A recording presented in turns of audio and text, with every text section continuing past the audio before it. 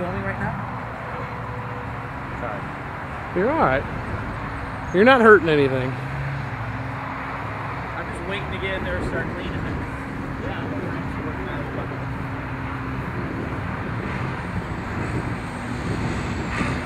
With it, man.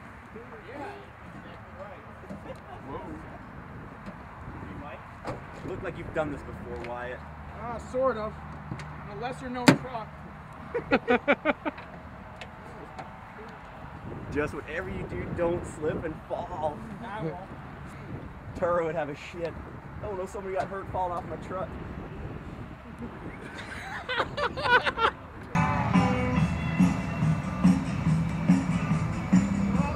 Breakfast. He's thirsty this morning. Hose was too short to reach it at the pump. Ah.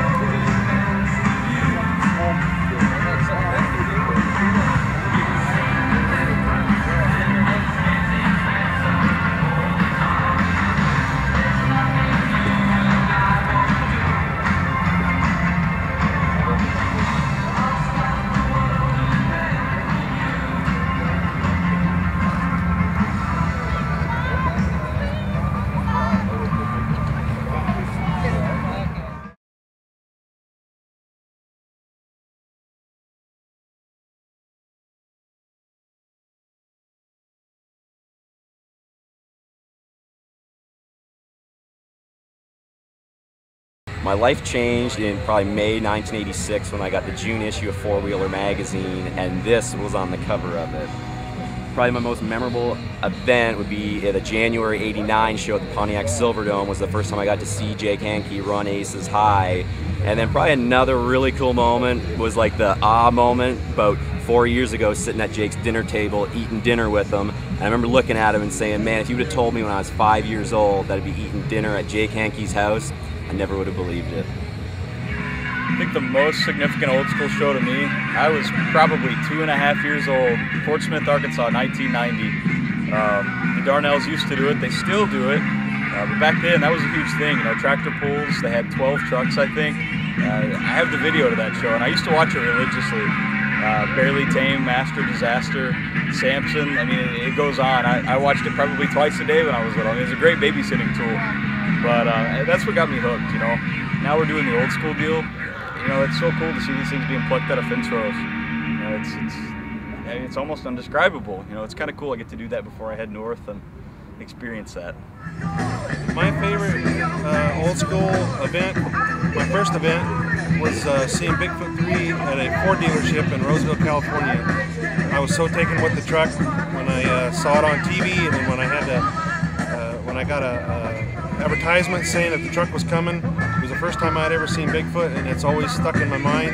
It's always been a pivotal moment in my life, and I'm so hooked on the truck.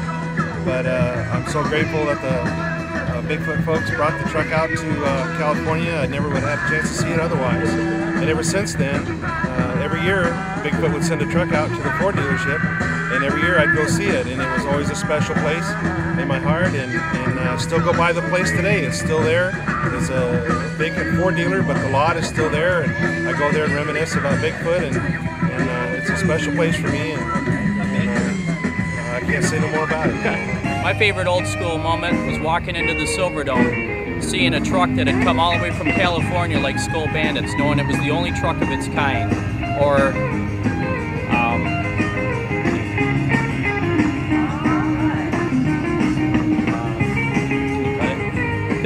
okay. Trying to think of another truck. Or Samson one from Alabama. That was the most incredible moment for me, knowing that there was only one of that truck. Well, I'd have to say my favorite monster moment would be Buffalo, New York, 1987.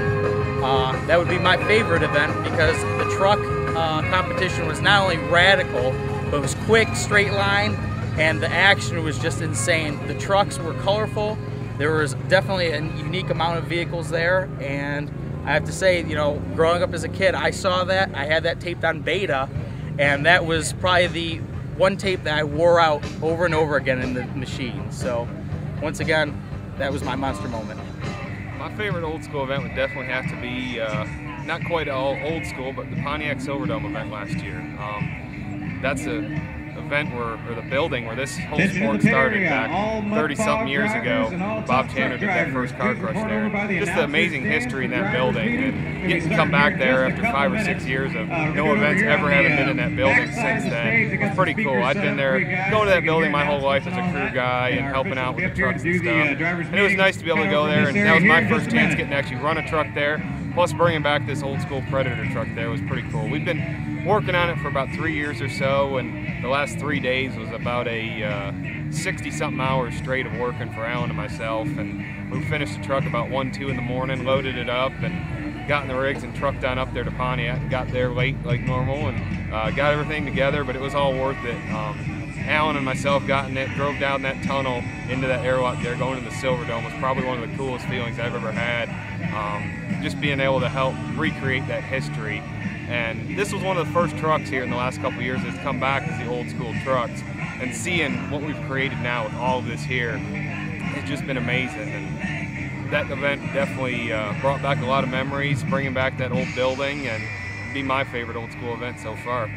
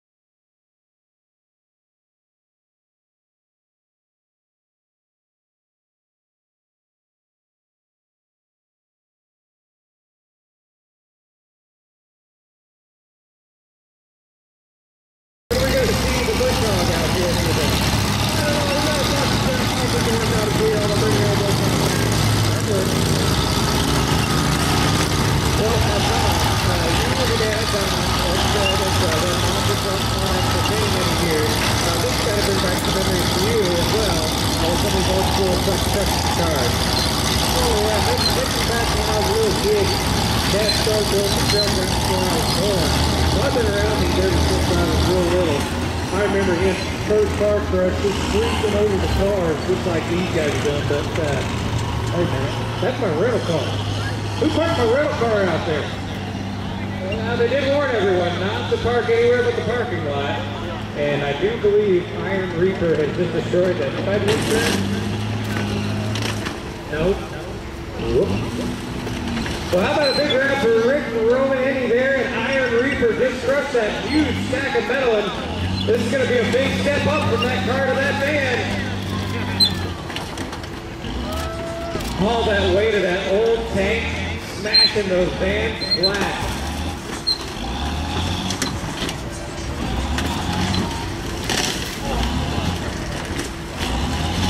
Man, you can't stop it, man. I'm actually surprised those vans are pulled up as good as that. You can ride with a motor, Rob. I tried to sell him one earlier, but he wouldn't buy it. I said low miles. That's a convertible. I wouldn't mind driving. I think slow this down water a little bit. How about you? There he goes. He's going to come back and put that stack again. Got the arm hanging up. He's not even holding on. He's great. Oh! That looks like that was rough. I remember Dad coming home with bruises all over his arms and hanging out the window. He said that was a bad idea. That's why he went to the center seat. He could wait better from there and not hurt himself. Operating a tank there, Andy Hoffman Nitecrawler, we're going to see a little later on. What's it feel like going over cars in one of these old tanks? It's actually a lot rougher than you think. You're feeling very braced and stuff, but when it comes out, they just kind of slam you. And when you watch it and drive later, you're going to see it. What you got to do is you try to collar out the land. You don't want to nosedive it because you're thinking of no suspension and it hurts. So it's actually quite rough.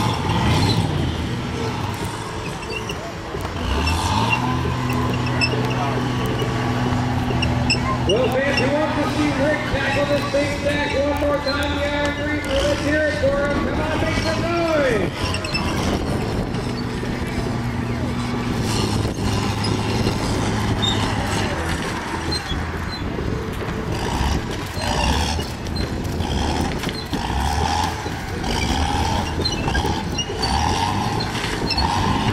This is going to be a big drop right here for him. Yes, and that's going to just get he hangs on. Hey, he hangs on, there we go.